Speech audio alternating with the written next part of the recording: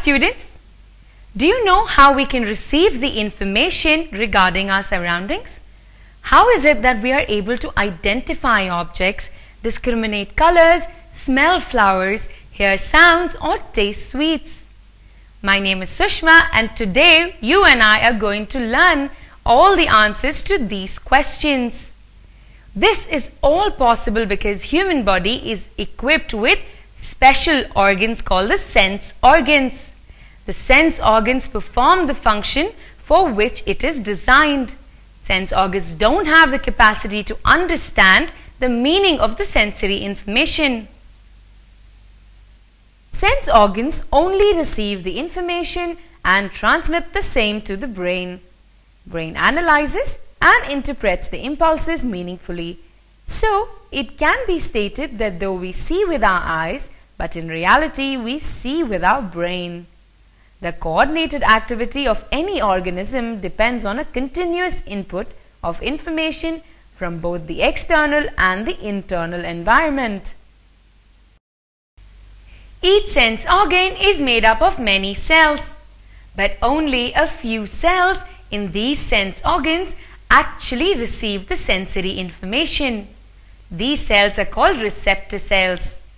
In a human body, there are 5 important receptors, and these are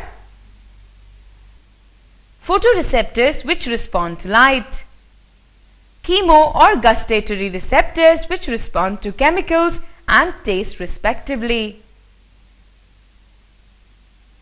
olfactory receptors which respond to smell, auditory receptor which respond to sound, tango receptors which respond to touch.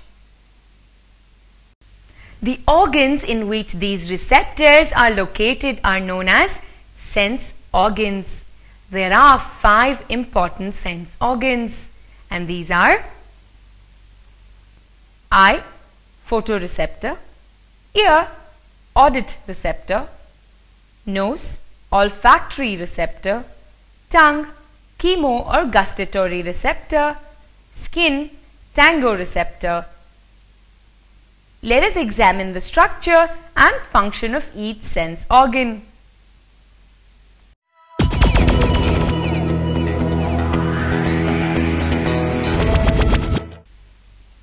Eyes are the most important sense organs. With the help of eyes, we are able to appreciate visually whatever is happening around us. Our eyes instantly adjust for seeing the objects which are near and far. We also have binocular vision. That is, both the eyes see the same object at the same time. Eyes are located in cavities called orbits in front of the heads.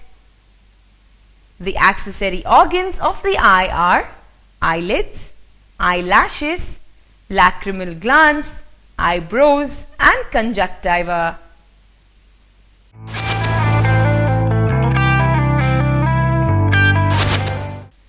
Eyelids protect the eye from dust and bright light. Regular blinking and involuntary action keeps the eyeball always moist by spreading a lubricating substance.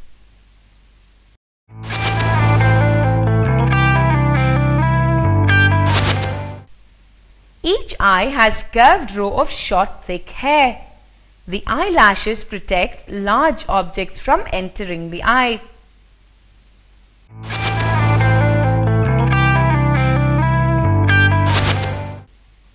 The lacrimal glands produce tears. Tears are the lubricating substance. They also have antiseptic property as they contain the bactericidal enzyme lysozyme. Tears constantly flow out of the eye through a small hole on the inner side of the eyelid.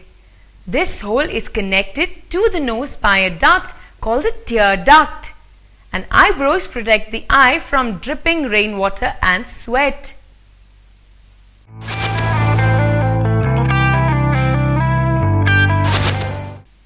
Conjunctiva is a thin layer which covers the eyeball completely.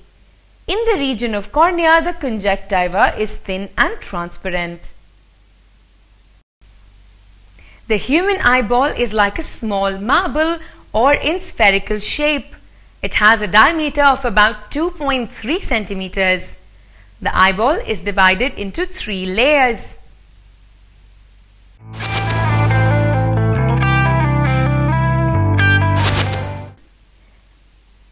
The outermost layer is fibrous and is known as sclera. Sclera is a non-elastic coat surrounding the eye completely except for the iris. The posterior surface is pierced by the optic nerve.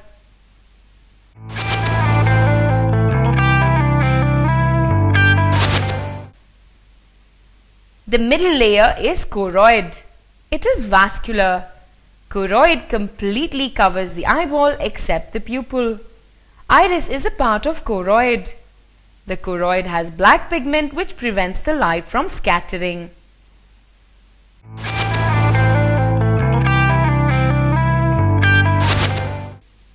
The inner layer is retina, in which photoreceptor cells, rods and cones are concentrated. This is the sensory region of the eye which detects the light and transforms it into nerve impulses. The eye has 2 chambers. They are bigger vitreous chamber and the smaller aqueous chamber.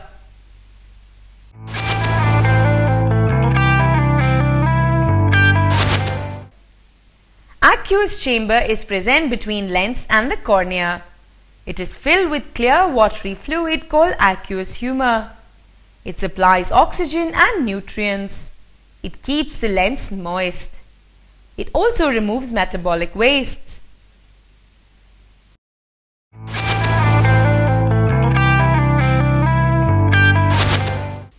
Vitreous chamber is located behind the lens. It is filled with jelly-like vitreous humor composed of water and salt. It maintains the shape of an eyeball and protects the retina and its nerve endings.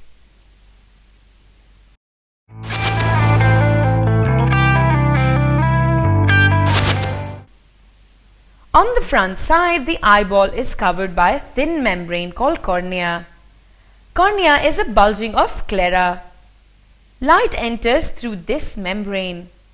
Behind the cornea are structures called iris. They are muscular. The space between the 2 irises is called pupil.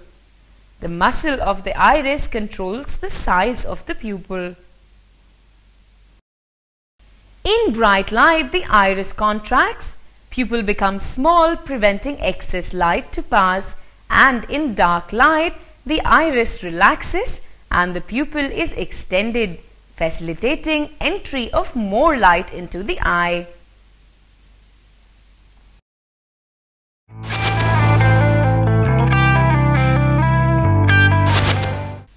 Behind the pupil is a crystalline lens which provides the finer adjustment of focal length required to focus objects. Contraction and relaxation of the ciliary muscles change the shape of the lens for viewing objects at different distances.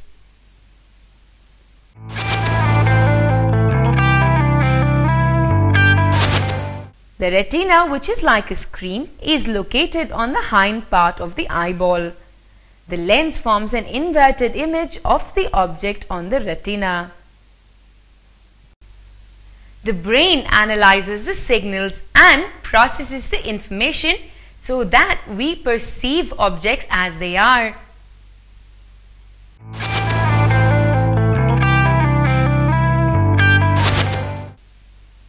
There are a number of cells on the retina which are light sensitive and get activated upon illumination and generate electric signals.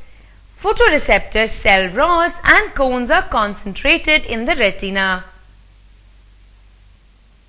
Rods contain a pigment called rhodopsin or visual purple. For the formation of rhodopsin, vitamin A is essential. Rods have the capacity to sense very dull light also, but they cannot distinguish the colors. All the objects in dark light appear to be in grey color due to this reason only. Cones contain a pigment called iropsin. Cones help to distinguish blue, green and red colors. They function better in bright light. They are present in large numbers in the part of retina which is just opposite to pupil. This small area is called yellow spot or fovea.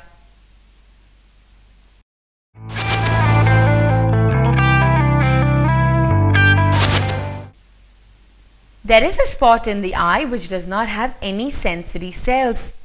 At this point, all nerves from retina converge and bundle together to leave the eyeball in the form of an optic nerve. Optic nerve attached to the retina sends the electric signals from retina to brain. Brain has a region where messages from the eye are received and analyzed. Upside down image is formed on the retina and it will be converted into an upright position. The size of the image is restored to normal.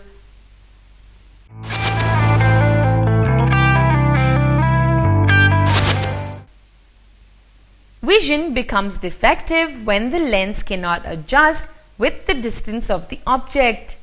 When the muscles controlling the crystalline lens fail to function properly, the vision becomes deformed. When the image falls in front of the retina, the defect is called myopia or short-sightedness. When the image falls behind the retina, then it is called long-sightedness. The defect can be corrected by wearing spectacles.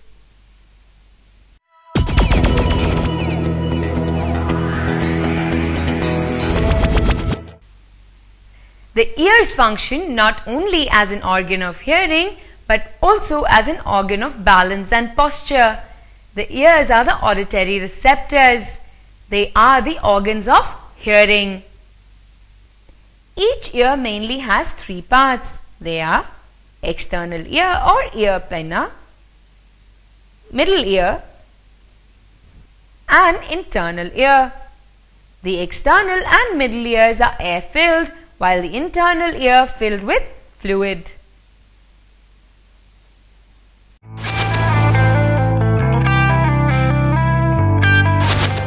The external ear or pinna leads into a canal. This canal is called external auditory canal or meatus. The canal ends at the delicate membrane-like structure called eardrum or tympanum. Pinna collects the sound waves and directs them into the ear canal.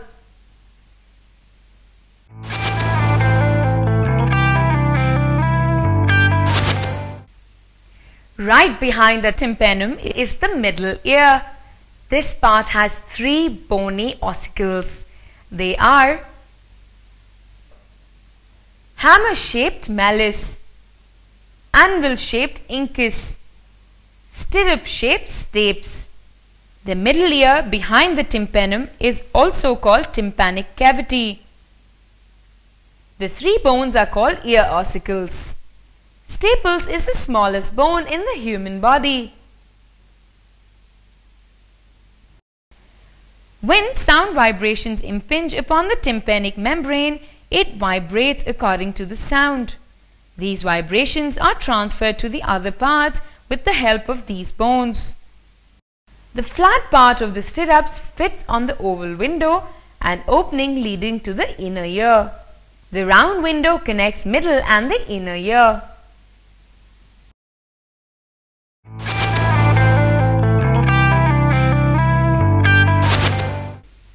The inner ear is the actual part of the ear involved in hearing. The inner ear has two cavities. One, the outer bony labyrinth, and two, the inner membranous labyrinth. The membranous labyrinth comprises cochlea, semicircular canals and the vestibule.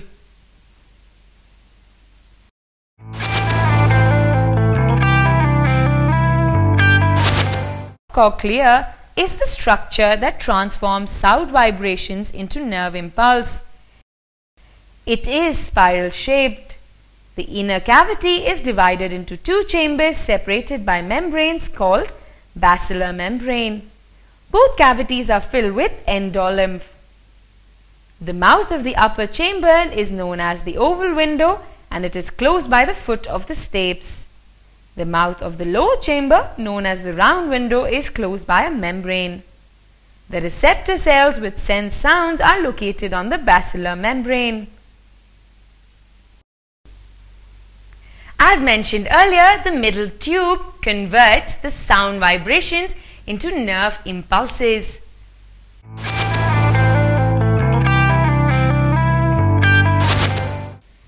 Three canals are present in the middle ear which are together called as semicircular canals. They are filled with fluid. Their arrangement is such that one is horizontal and two are vertical.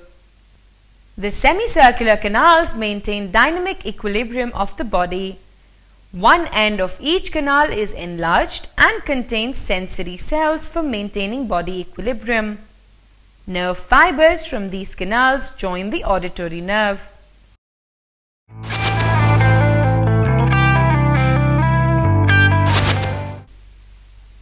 The process of hearing involves the following steps.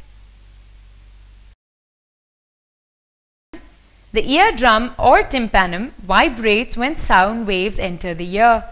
The vibration is facilitated by the Eustachian tube, which maintains equal air pressure on both sides of the tympanic membrane. The vibration of the tympanum sets the three ossicles to vibrate. The lever-like action of the first two ossicles magnifies the vibrations of the stapes. The transmission of the vibrations from stapes to the membrane of fluid-filled canals of cochlea set the canals into vibration. These vibrations move into the basilar membrane in cochlea, which stimulates the hair-life process of sensory cells of the organ of corti. The impulses are now transmitted to the brain through the optic nerve.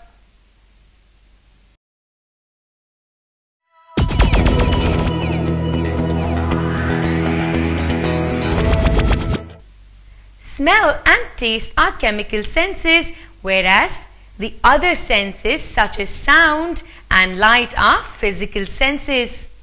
Both smell and taste depend on the chemical nature of the substance and its solubility in water. We can neither smell nor taste substances which are not soluble in water. The receptors which are sensitive to taste and smell are called chemoreceptors. Smell of substance is detected by small patches of receptor cells present in the nose. Nose has a long narrow cavity divided into upper nasal cavity and the lower vestibular cavity. The nasal cavity is lined with mucous membrane.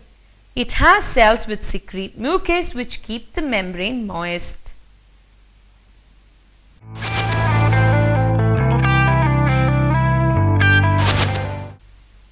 The receptors which smell and taste are called chemoreceptors.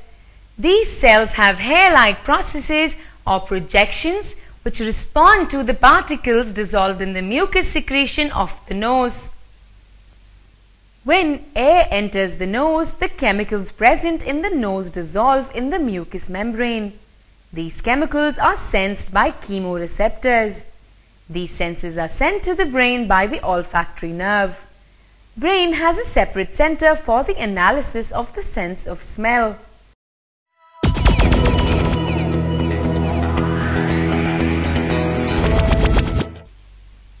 Smell and taste are linked together.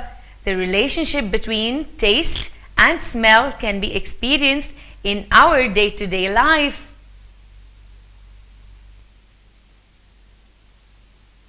We cannot eat a bad-smelling food even though it is tasty.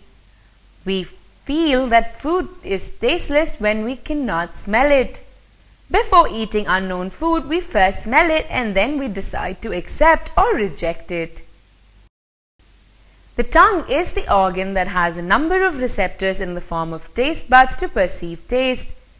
Each taste bud has a cavity in it called the taste pore. The receptor cells are present inside the cavity of the taste bud. The number of taste hairs are present at the end of taste buds. Different taste buds perceive different tastes like salt, sweet, sour and bitter. The taste buds to perceive sweet is on the front of the tongue. The taste bud for salt is on the sides of the tongue. For bitter taste, they are present on the rear, and for sour taste, they are present on the back and the sides of the tongue.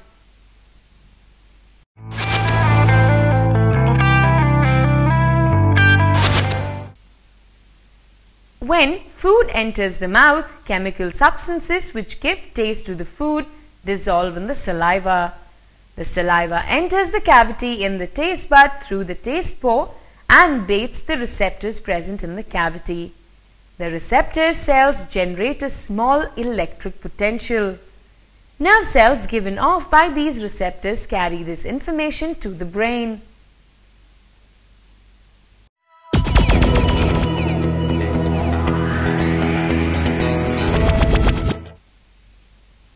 Skin is the largest sense organ in the human body.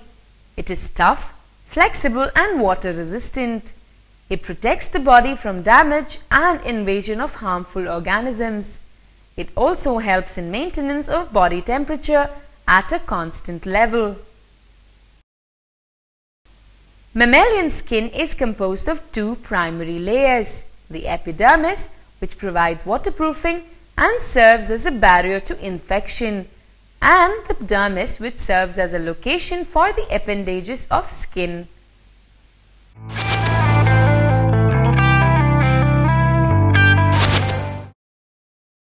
Epidermis is the outermost layer of the skin.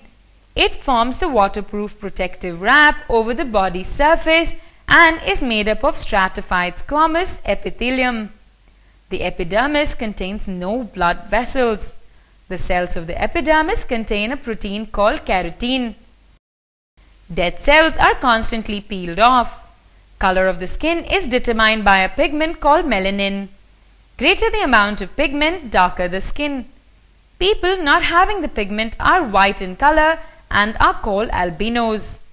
Melanin protects the body from UV rays.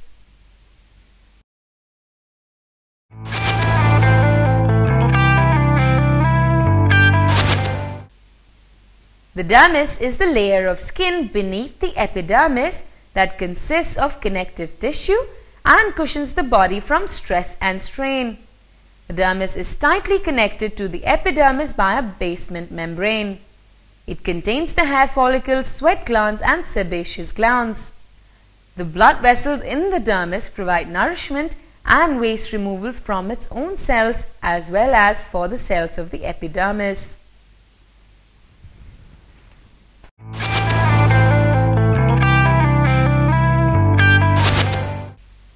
Skin is sensitive to touch, temperature and pressure.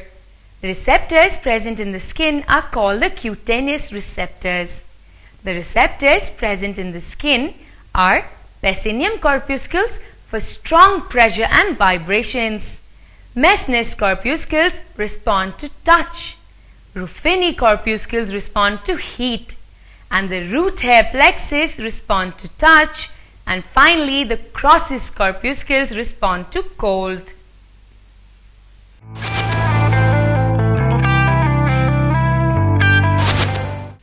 Touch receptors are also called tactile receptors, and there are different types of tactile receptors. Some of them occur in groups in the dermis. They exist in large numbers in the fingertips and lips. Another type of tactile receptor are present near the hair follicles. They are stimulated by touching the hairs on the skin. Some tactile receptors have an interesting property. They respond to the stimulus when it is applied. If the same stimulus is applied continuously, they stop responding to the stimulus. This property is called adaptation. This is the reason why we do not feel the clothes after wearing them, even though they constantly touch our body.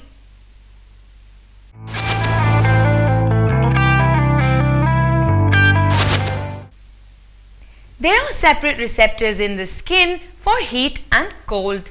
They are distributed evenly all over the skin. Each of them sense changes in the skin temperature. The cold receptors are sensitive to changes in temperatures from 10 degrees to 35 degrees Celsius. The cold receptors behave like heat receptors.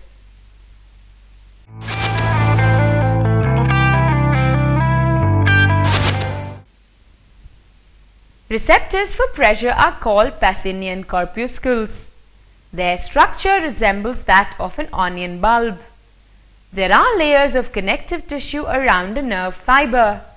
These receptors are stimulated by deformation caused by pressure.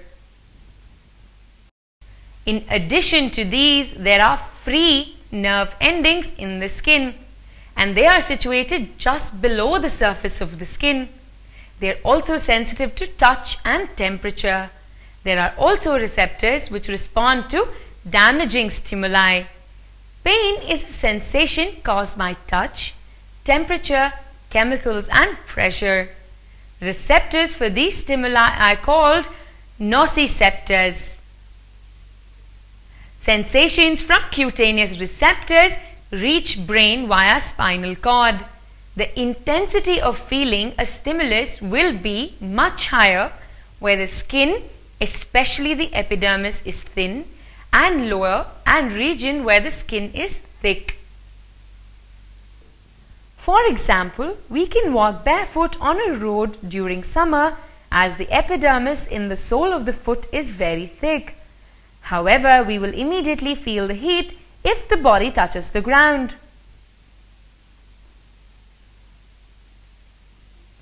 In body parts such as fingertips, the tactile receptors are in large numbers. They are highly sensitive, and because of this sensitivity, we can tell the shape and texture of an object even when the eyes are closed merely by touching.